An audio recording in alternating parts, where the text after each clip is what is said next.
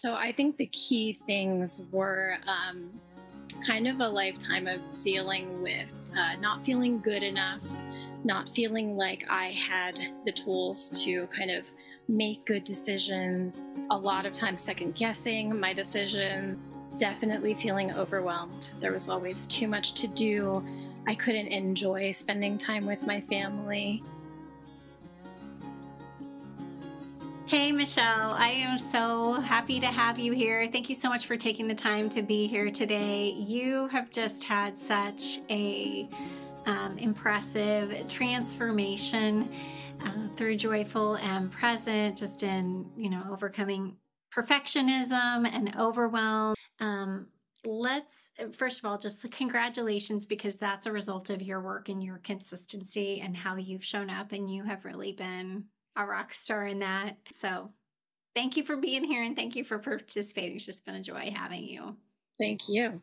Well, let's rewind a little bit. Can you just give us a little bit of background kind of on some of the, where you found yourself, or what are some of the challenges you were facing before we met? Like, what was that like for you? So I think the key things were kind of a lifetime of dealing with not feeling good enough, not feeling like I had the tools to kind of make good decisions, a lot of times second guessing my decision, definitely feeling overwhelmed. There was always too much to do. I couldn't enjoy spending time with my family and be really present, watching movies, anything that didn't feel productive to me. Really I felt this internal struggle, and surely my family felt that too, that I couldn't enjoy them. And I really knew that something was holding me back. And I definitely didn't know, how to put my finger on that. I had a pretty serious health diagnosis about 10 years ago. And that really kind of took everything to a new level of, I need to figure something out, because, although I didn't feel like it was my fault that I got sick, I knew that I had unhealthy patterns in my life, just emotionally, how reactive I was, especially to kids, any frustration or anger I had kind of seeping onto them. And so, really, I've spent a lot of years pursuing solutions, all different kinds of self-help solutions, podcasts, and came across some really great things. And as a believer, I have had the Lord provide really great support system for me over the years in friends, but I found myself feeling like I was relying on those people rather than relying on the Lord to kind of move forward in my life.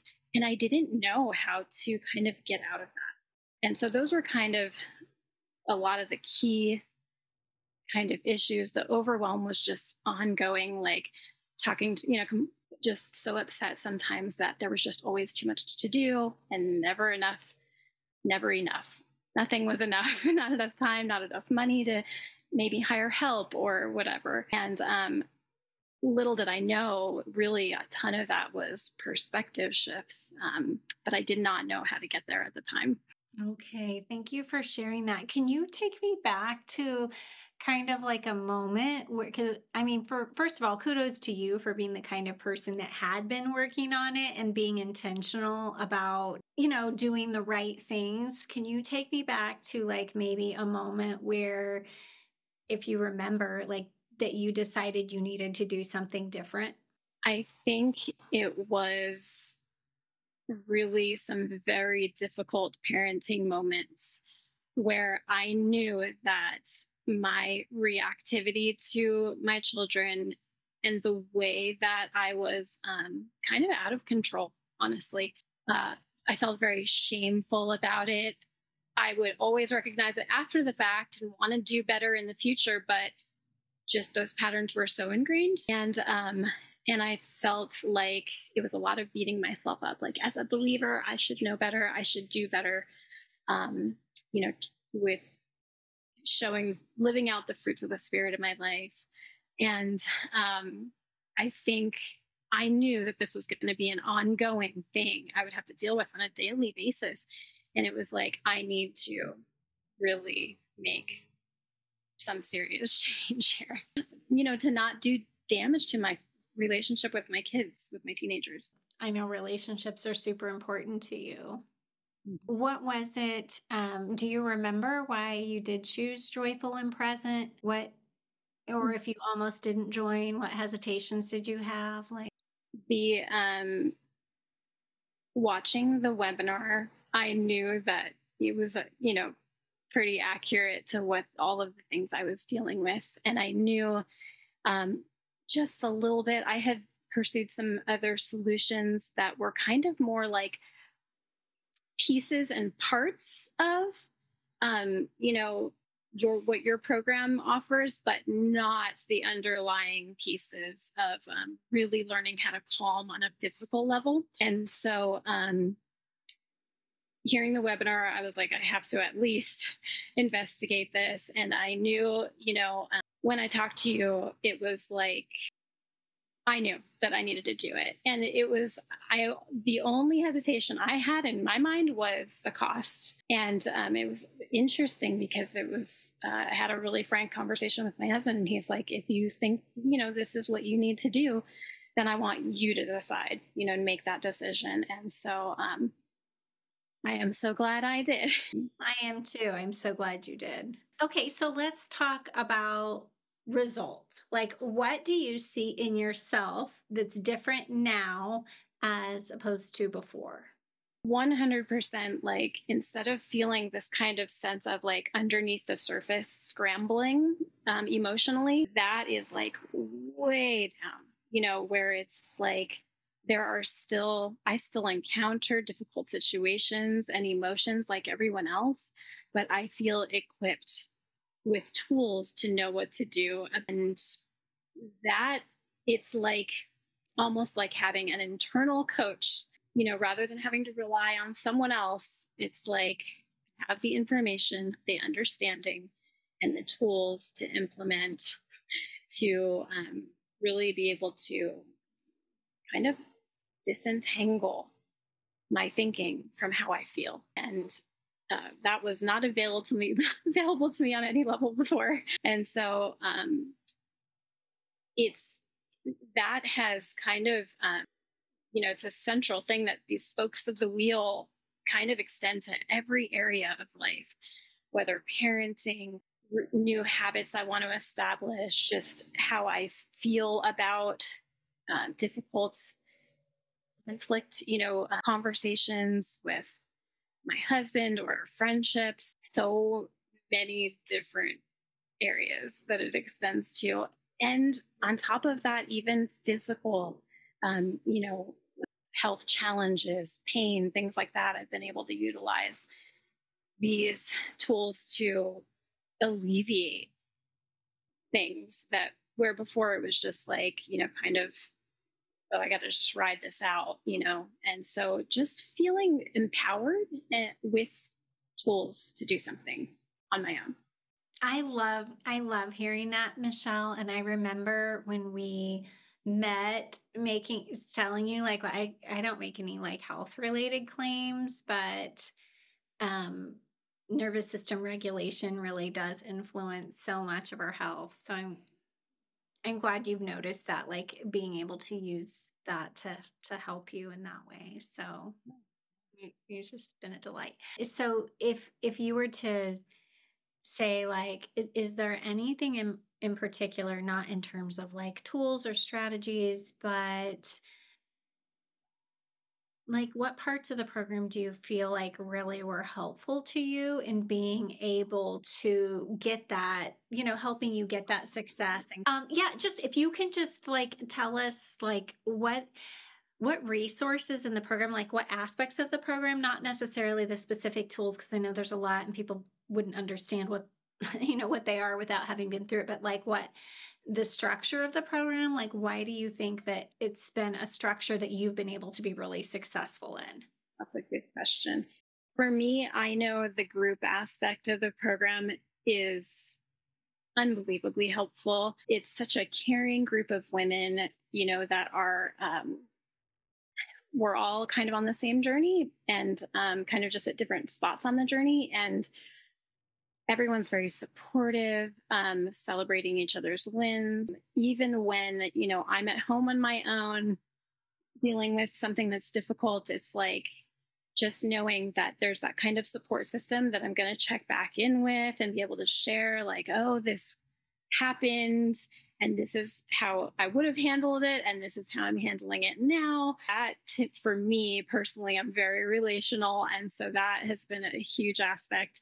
The training on your brain, how your body processes emotion or stores emotion, that also, like, I'm a learner and I love, having the kind of insight and understanding about how the things work to really support, me being diligent with the information. But yeah, then the body calming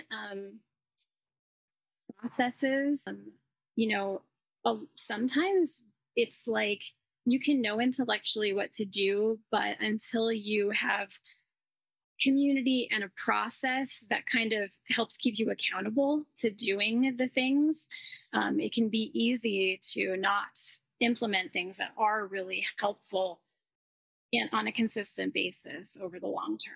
And yeah, I don't know if you want me to get into talking about any specifics, but like things like guided meditations, it's really helpful to kind of get you started to kind of learn the process. So, and great job, to you for being so consistent, because that really does, make a huge difference as you're developing new neural pathways and something. So what advice would you give other, women who might be like you, perfectionistic and just kind of the, always doers, overachievers, and feeling overwhelmed by that? What advice would you give to them who are wanting to really feel more emotionally empowered and, healthy on the inside and be able to, regulate their emotions and calm their stress response? Like, what advice would you have for them? So it's not something that is easily done on your own.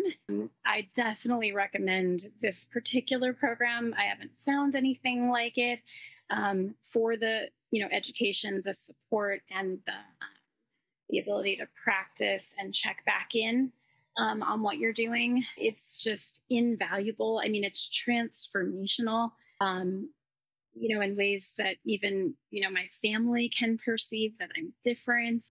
And I think the main thing would be, being willing to carve out the time, which isn't much, and just the diligence to stick with it, not in a perfectionistic way, but in a like doing a little something every day related to it really is a key. And, perspective. Our perspective is, nearly 100% of the battle. And it really helps to have the support and the guidance to help make that shift, being able to see things differently so that you can actually feel different. Yeah, I think that is so key. Like just, doing the things and the consistency and shifting all that. You've done great at that.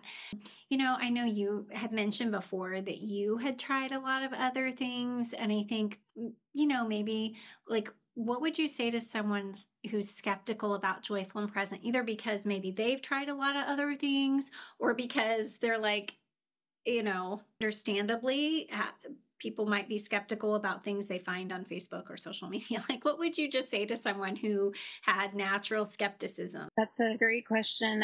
I kind of thought it was like even myself to find something through a Facebook ad. Like I wasn't sure, but I think, let's see. The difference is that you can find pieces and parts of things, on your own to definitely help you, create new habits or new ways of thinking. But the difference here is that it's a complete kind of strategy with support. Like looking for 10 years. I mean, that's a long time. And I looked at all different sorts of things. I don't know how to describe exactly because it's such a big deal, but it's so worth it because it's not just like the 3 months, that you're getting the benefit of doing the program. It's like setting you up to be able to practice these things and work these things out on an ongoing basis for the rest of your life. So it's like, it's so worth it. Oh, I love hearing that. And I hate that you look for 10 years, but I'm so glad you landed here. I'm so thankful to have gotten to work with you and you've been a blessing to us too. So anything else that you would add to wrap up? Anything else that maybe I haven't asked or that you think is important to share? Well, I did get to talk about some of the difficulties in parenting, but the flip side has been like such a richer experience with my family and with my kids, like actually spending like quality time and enjoying it is such a far cry from anything I was able to experience. And it's like, just these are key years with my kids. And so I feel so grateful to have been able to, make some of these shifts and changes while they're here. And I get to like really enjoy them. There's no kind of price tag I can put on that, and so that's probably one of the key. Well, thanks, Michelle. I'm so super proud of you. You've done amazing. So thank you. Super proud of you. So thanks for being here. Thanks for sharing all that, Michelle. I can't find it. Here it is on my screen. There we go. It's so hard because there's so many things, to like think of, and I want to say them all. So I'm like trying to not get, overthink it and stuff. But anyway. You've done great. And you've been such a blessing to other people in the group too, just by what you've shared and how you've shown up for you. But, I think that that's been a huge benefit to other women in the program. So I really appreciate just what you've brought through, your own journey, how you've been able to encourage and inspire others too. So you really get the credit for your results because, only we can only each take responsibility for once we have the information, how we implement it and add it into our own lives. So it's going to help you, but you get so much credit for being that kind of person because, definitely the group aspect, like I mentioned, it's like my heart's desire to support other people too. So it's like, it's so like valuable to me to be able to share like, hey, and honestly, the neatest thing is to watch new people come in and watch them go through this exact same and it's like these little lights turn on for them along the way. That is so neat to be like, wow, this really works for just any woman could benefit from this, right? It's like so interesting. So anyway, I do too.